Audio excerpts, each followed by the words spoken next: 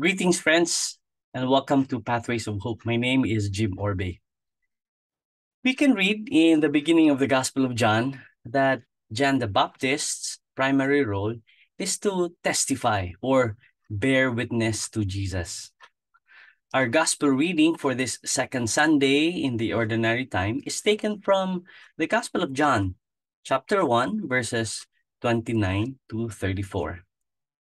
This is the first time that Jesus appears in the gospel story, and John the Baptist gives his testimony about him. John the Evangelist begins with a turn of phrase that is a recurring pattern in the gospel. Someone sees another person and says something about him or her.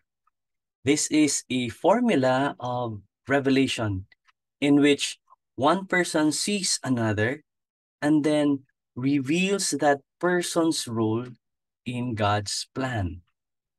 In this first instance, John the Baptist saw Jesus and said, "Behold, the Lamb of God who takes away the sin of the world."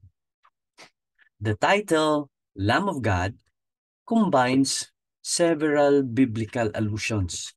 First, the lamb is central in the Passover liturgy, which celebrates the Exodus, God's mighty act to save the people of Israel from slavery in Egypt. We can find that story in Exodus.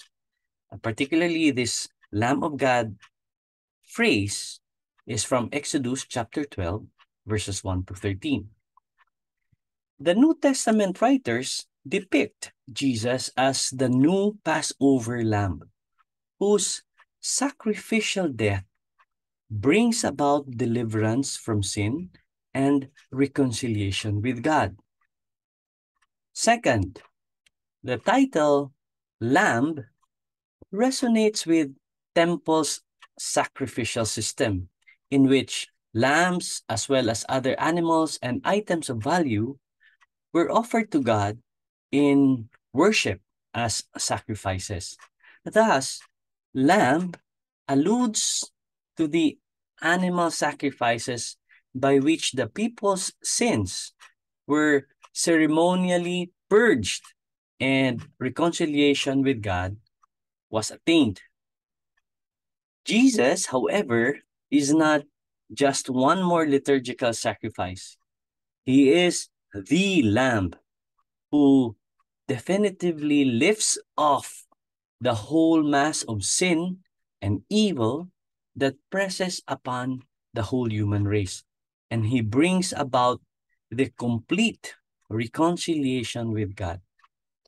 Third, the book of Isaiah describes a suffering servant of the Lord who goes to his death to obtain forgiveness for others, and their sins, as well as their wrongdoing against God. So, as a lamb is led to slaughter, Isaiah 53, particularly verse 7.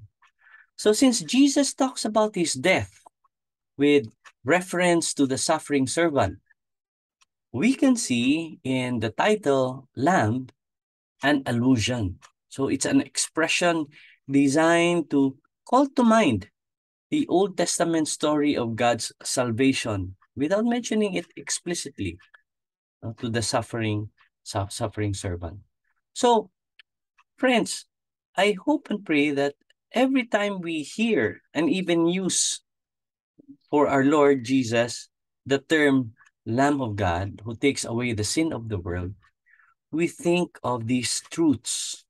First, Jesus as the new Passover lamb whose sacrificial death brings about deliverance from sin and reconciliation with God. Second, that Jesus is the Lamb who definitely lifts off the whole mass of sin and evil that presses upon the whole human race. And third, that aside from that, he brings about complete reconciliation with God. So third, that Jesus as the fulfillment of the suffering servant prophecies in the Old Testament, that by his life, suffering, death, and resurrection, we are saved and given new life through the indwelling of the Holy Spirit. So let's thank Him, let us praise Him, let us worship Him.